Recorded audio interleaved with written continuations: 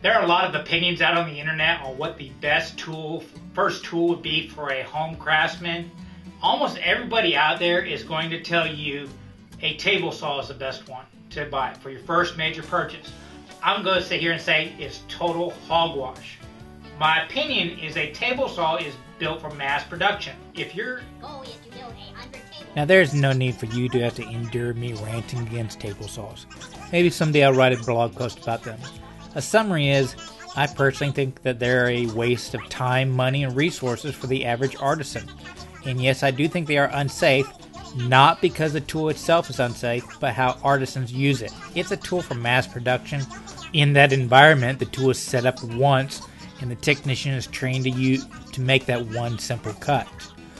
Home artisans, on the other hand, we try and make the table saw do way too many different things, and typically we use safety shortcuts simply because we don't know how to set it up properly.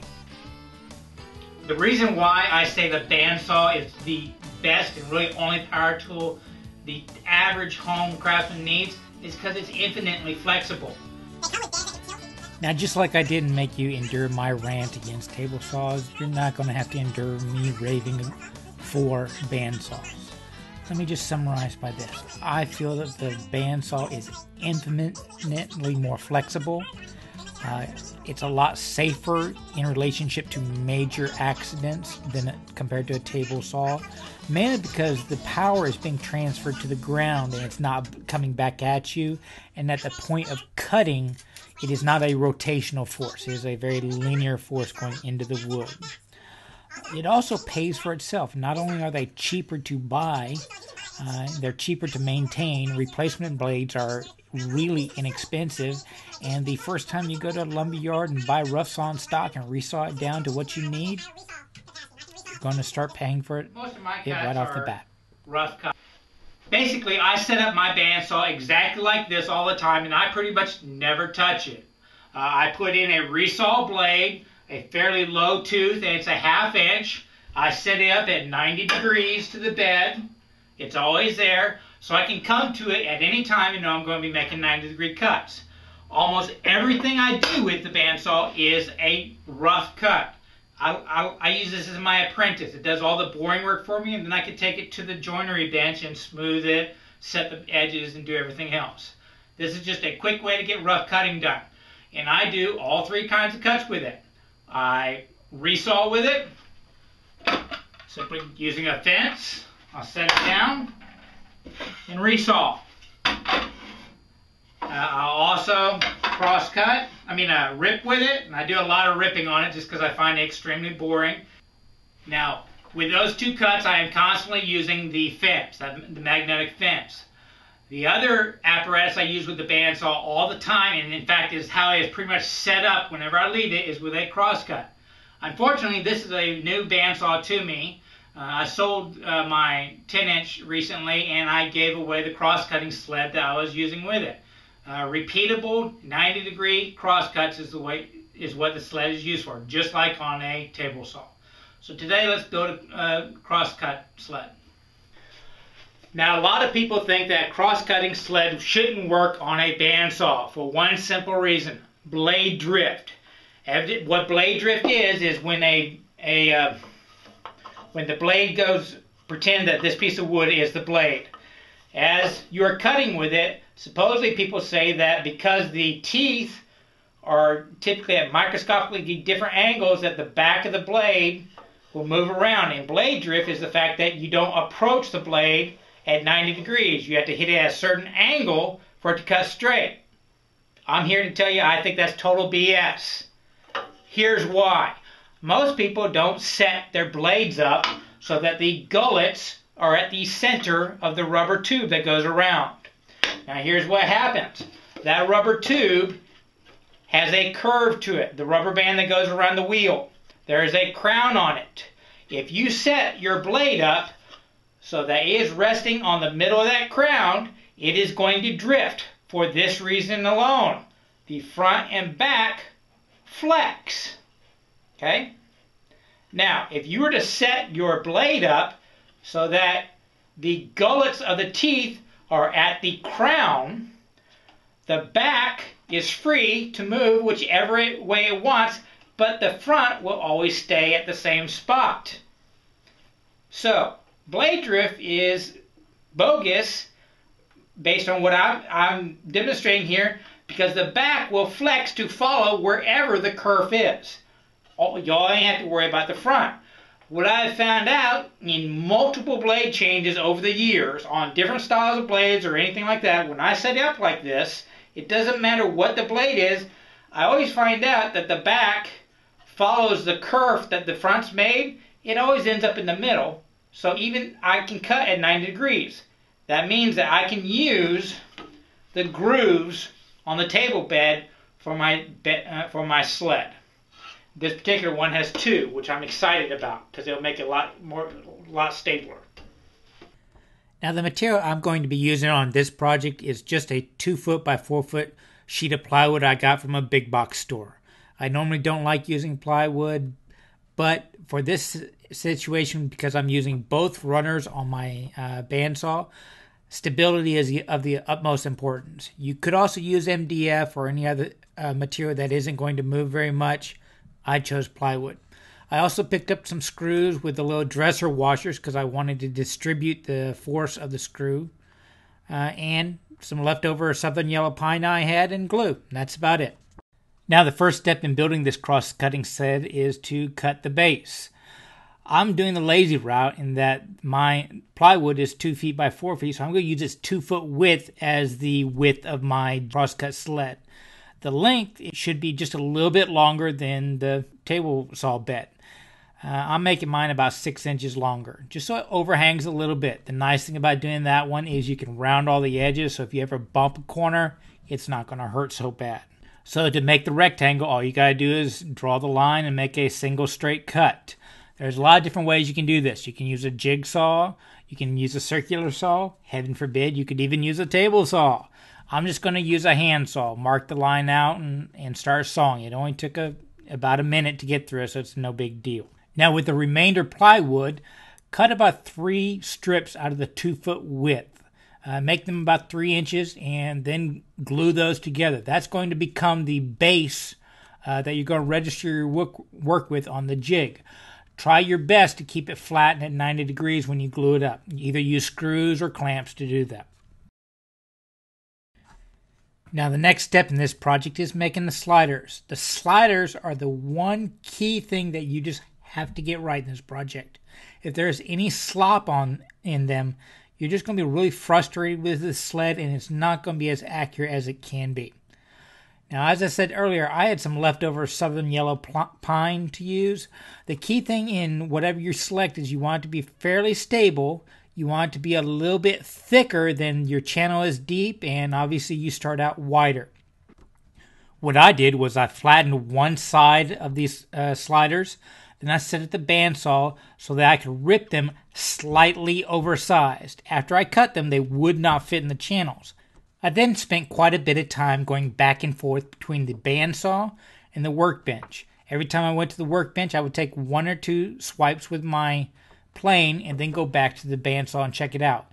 It's extremely important you don't overshoot it and make it a tad bit too thin, because if there's any slop, you need to start over. That's all there is to it. When they slide freely back and forth, you know you've done a good job. Now you really can't tell in this picture, but my sliders are slightly proud. They need to be a little bit proud, and mine probably could be a tad bit taller for the next step. We're going to actually glue these to the base, and having them proud just makes it a lot easier. Now attaching the sliders to the base of your crosscut sled is probably the easiest thing in this entire project. Want to know why? I don't waste my time measuring. You've already got the slots on your table saw. Why not use them? First off, remove the blade so that it's out of the way, and then lay some blue tape on either side of your channels. This will prevent any glue from sticking to your bed. Now slide in the channels. Slather them up with glue. Make sure you get a good amount because it is going to soak in. And then simply lay your crosscut bed on your table.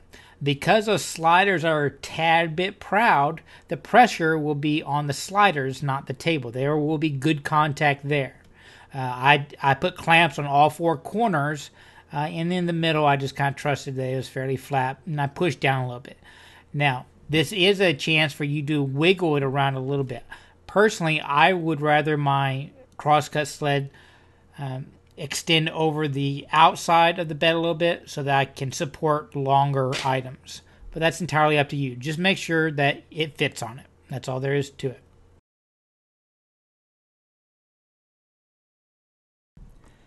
After a few hours, the glue should be dry. I suggest you slide the sled out. Don't lift it just in case the glue is still a little bit wet. Less chance for you to pull the sliders off. Remove the tape, and if needed, take care of any glue that might have gotten on the bed. I use a little steel wool, and be sure and put a little WD-40 or some kind of oil on it for rust prevention. Next, I'm going to put some mechanical fasteners onto the sliders. This involved pre-drilling a pilot hole from the bottom. That way the blowout will happen on the top. I use a scratch awl to make a little dimple so that the bit doesn't wander. Then flip the board over, and using some kind of bit, I used a Forstner bit that is slightly larger than the finish washers you bought, and create a hole to recess it. Now, this is the time that you need to measure out fairly carefully how long your screws are. You don't want to blow through the rail, so you make that recess however deep it needs to be so that you don't happen to do that. I also took this time to go ahead and flush cut the ends of the rails off, and using a little sandpaper, I rounded them so that when I bump into them, it won't hurt as bad. Now, also, before you put the screws in, you want to plane down the rails. Remember, we had them a little bit proud beforehand so that the bed would attach to it. So we want to plane it down so that they are not touching the bottom of the rail of the grooves on your bed. Just a low gap is fine. Now it's simply a process of dropping the screws in to the dresser washers and drilling them down.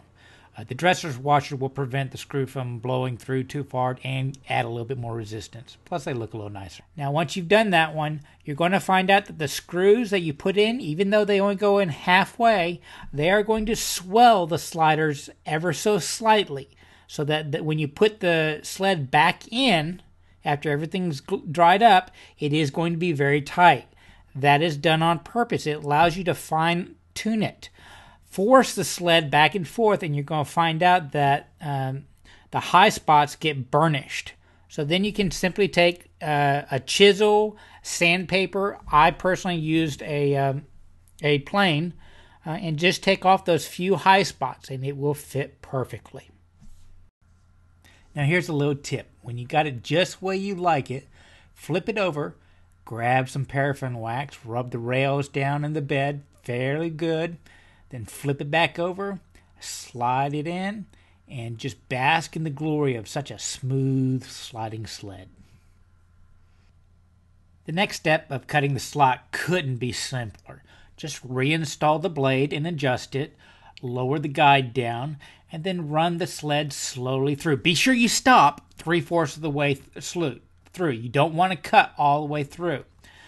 We're going to use this slot to set the brace up at a perfect 90 degrees. Installing the brace is just as simple. First, bevel the bottom of the brace so that you have a dust channel. Then screw one corner of it into the base. Slide a ruler into the slot, and you can use this ruler as a reference edge for a known square. Then simply pivot the brace to the square, and when you're happy with it, put a screw in the opposite corner. Then test out the cuts. You can always unscrew one of the edges to readjust it. When you're happy, drop in about 3 more screws. Be sure you don't put a screw in the path of the blade. Now, is this going to be an accurate 90 degrees?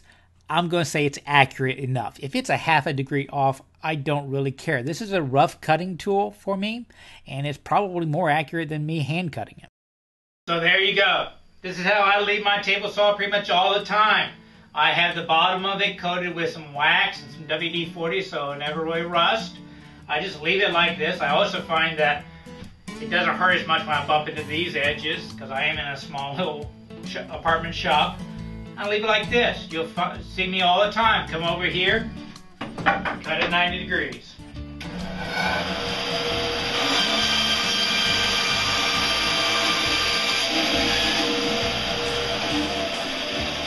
Cut it to my measurement.